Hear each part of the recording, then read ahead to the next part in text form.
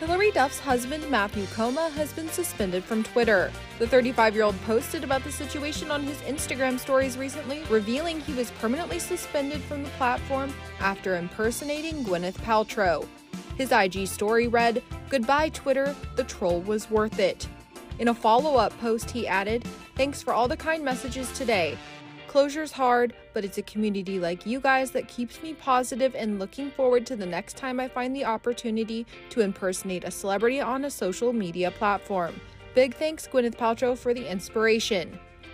Prior to his ban, and according to screenshots from Page 6, Matthew had changed his name on Twitter to be seen as Gwyneth Paltrow, as well as swapping his profile photo to be one of the Iron Man star. Prior to the Twitter situation, the Goop founder was making headlines for her ski crash trial in Utah. She ended up winning the trial and was awarded a symbolic $1 after a jury ruled she wasn't at fault in the crash involving Terry Sanderson. Was Gwyneth Paltrow at fault? No. Was Gwyneth Paltrow's fault a cause of Terry Sanderson's harm?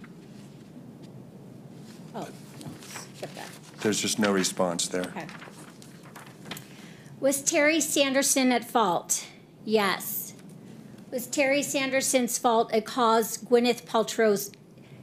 Did Terry Sanderson's fault cause Gwyneth Paltrow's harm? Yes. Comparative fault.